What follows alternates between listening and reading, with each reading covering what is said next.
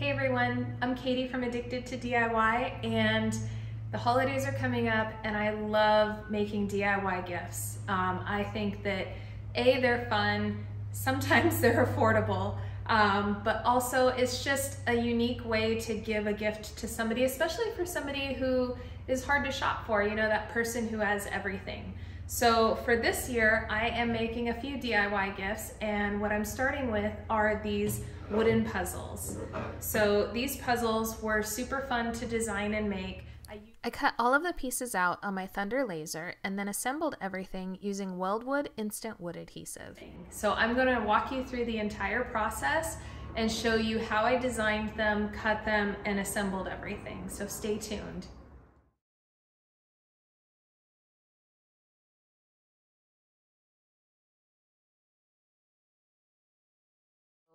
What I'm going to do is I'm going to quickly show you how to design a puzzle and size. You can size these however you want. You can use whatever font you want. For this, I felt that using Comic Sans was actually the best font.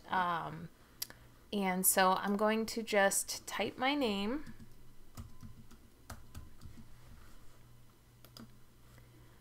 And I'm going to resize it down because it's a little big.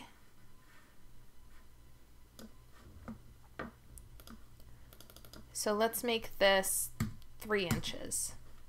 And you can see that I locked this so that way when I change the height to 3 inches, everything automatically scales down in according to that. So you can see that the letters are kind of skinny, and I don't want them to be that skinny because it actually makes them pretty fragile.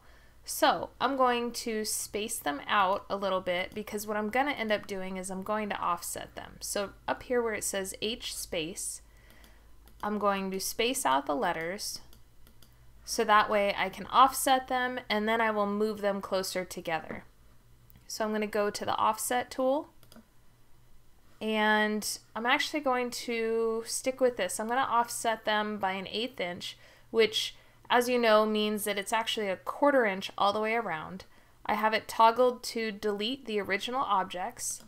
So I'm going to click yes, and you can see that my name is nice and thick, so that way when I cut it out, the pieces won't be really fragile and have a tendency to break. So I'm going to highlight the entire name, and I'm actually going to elongate it a little bit just because I like the taller letters a little bit more. I think actually I'm going to elongate it to be just an even 4 inches. Then I'm going to just position the letters. I'm going to ungroup everything, so I'm going to hit the little single person right here. I'm going to ungroup everything, and then I'm going to shift the letters. Actually, the spacing on these isn't bad, but I'm going to shift them to be a little bit closer together. I'm going to shift the E just a bit, and that looks pretty good. So now it's time to create basically the outline of the puzzle board. So I'm going to draw a rectangle,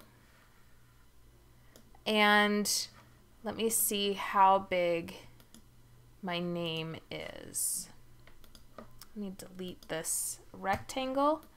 I'm going to group this whole thing together again. And it is 11.6 inches by 4 inches. So I'm going to do this to where there's about 1 inch of space all the way around. So I'm going to make the rectangle to be 13.5 inches, and the height of the rectangle will be 6 inches. So I'm going to draw my rectangle. I've got the boundary box unlocked, so that means when I change the height, it will change it only the height and not the height and the length. So I'm going to set that to 6 inches. I'm going to set this to 13.5 inches, and then I am going to center my name inside this box. So I'm going to highlight both of them. I'm going to go up to the alignment tools, and I'm going to center it both side to side and up and down. Okay, so for the puzzle, I don't want to have sharp corners on it. So I'm going to highlight the rectangle and I'm going to come over here to the radius tool. And what I'm going to do is I'm just going to click on every corner, and you can see that it gives it just a nice radius so that there's no sharp corners. Okay, so we have the top layer of the puzzle. I'm going to just copy and paste this to make up the bottom layer, and this layer won't be cut out. So this will be cut out, but there won't be any letters cut out. These two pieces are going to be glued together, and the letters will be cut out of here, and you'll actually have enough space that you won't need to resize your letters to cut them to fit in here because of the fact that the laser has a kerf to it. So if you're unfamiliar with kerf, some people see it as kind of a four-letter word, but what kerf is it is the thickness of the laser beam. And the best way to probably describe it would be like a saw blade. When you're using a saw, you can see that the kerf of the saw blade, it's usually about an 1/8 inch thick.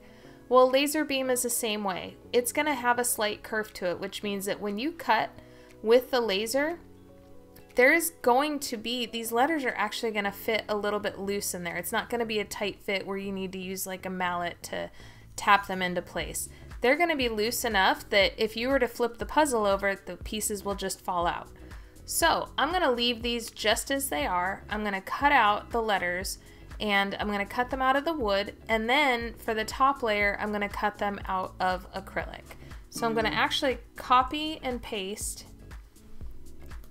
and these are the letters that will be cut out of acrylic. And my settings for acrylic are actually 16 speed and 28% power. I'm using a 130 watt laser. Those settings will obviously be very different depending on the type of laser you're using and what size tube, wattage tube you have on your laser. So everything that is going to be cut out of 1/4 inch Baltic birch, I'm actually going to cut it at 23 speed and 85% power. So this file is all ready to go. It's ready to go to the laser. Now, if you'd like to do something different, like different shapes, I also made a rainbow puzzle, and what I did was I actually found the design. I have a subscription to a website called Design Bundles, and I found this design on there and I really liked it. I turned it into an SVG file and I made it so that I could cut it out of wood. And I followed the exact same steps to make the name puzzle as I did this. I sized this based off of how big I really wanted it to be. Let's say 12 inches. I'm sorry, it was 12 inches wide, not 12 inches tall. And so sized this and drew the boundary boxes and everything like that. Now for this one, what I'm actually going to do is I'm going to just engrave or score a line for the designs because I tried cutting it out and it actually made these pieces extremely fragile. In fact, this part of the rainbow, because some of these little points you can see get very close to the edge, and so pieces were breaking. So what I ended up doing was I used different species of wood and use that as the top layer for the puzzle pieces to give it different color. So this is how you create the puzzle. You can do it with any sort of shape you want. You can hand draw shapes. You know, you can do just different lines, all sorts of things to make the puzzle pieces. That's obviously a really poor illustration, but you get the gist of it. So I am going to now show you how to cut all of these out on the laser and assemble it. To get started on this project, I grabbed some 1/4 inch Baltic birch plywood and my sander. I sanded the entire sheet down on both sides with 220 grit sandpaper. Over at my laser, I placed the sheet on the honeycomb bed. It was a little warped, so I clamped it down flat. I set the focus and made sure to frame the area I'd be cutting, and then sent the job to the laser.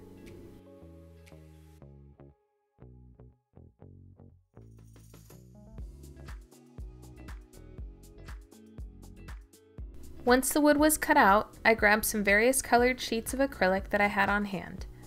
You can see for this first cut that I didn't have my air settings correct and the air was too low and it caused a flame up.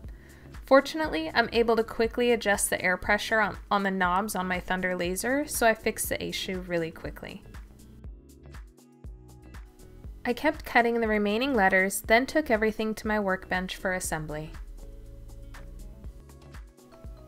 I glued the top and bottom pieces of the puzzle board together using DAP Weldwood Instant Wood Adhesive. I use this glue on so many projects. It's incredibly strong and it sets quickly. It's fully cured within 30 minutes, which means that there's very little downtime in between steps. When I glued the puzzle board together, I glued the pieces so the warped curve was opposite of each other, and my intent with this was that it would sort of work itself out and become straight. So I used some little clamps that I had on hand to hold everything together while the glue cured, and I set it aside. With the glue cured, I took off all of the clamps and sanded the puzzle board down with 220 and 400 grit sandpaper to get it extra smooth.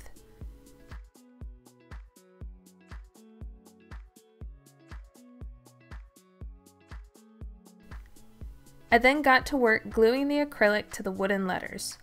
You can most certainly use 2 layers of wood to help it stand out and then paint the letters, but painting these letters sounded like a task that I was not gonna like, and the acrylic works just as well for this.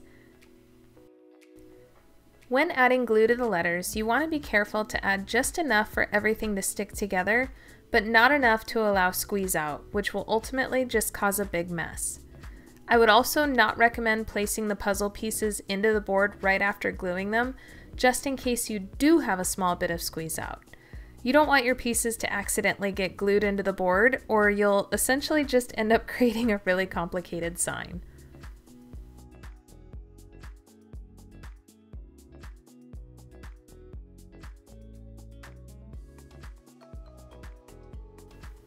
The DAP Weldwood Instant Wood Adhesive set so quickly that these puzzle pieces were ready to be set in place within just a few minutes. Back at my laser, I started cutting out the pieces for the second puzzle. I cut the puzzle board, and then I started cutting out the individual rainbow pieces. These were all again cut out of 1/4 inch Baltic birch. For the second layer of the puzzle pieces, I used various species of veneer plywood. For the plywood pieces, I used walnut, oak, mahogany, and cherry.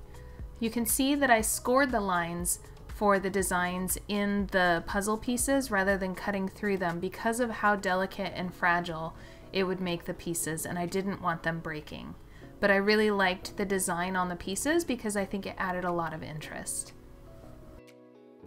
When all of the pieces were cut, I took them back to my workbench and glued everything together. Like I said before, the DAP Weldwood Instant Adhesive is so quick that I was able to put this puzzle together in no time. I lightly sanded all of the pieces, and then I assembled the puzzle board.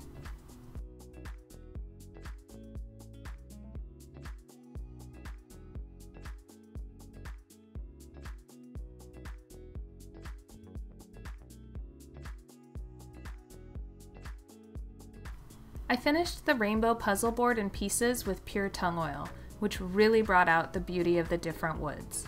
If I were to do it over again, however, I think that I might skip adding the tung oil to the puzzle board, but it's totally up to you as to how you'd like to finish everything.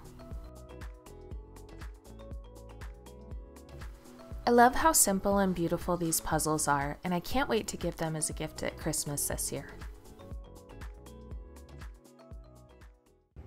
I hope you enjoyed watching this video today. If you have any questions at all about how I designed or assembled these puzzles or how I finished them, definitely let me know in the comments.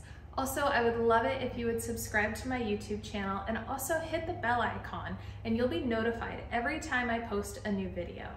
Thanks so much for watching. Bye.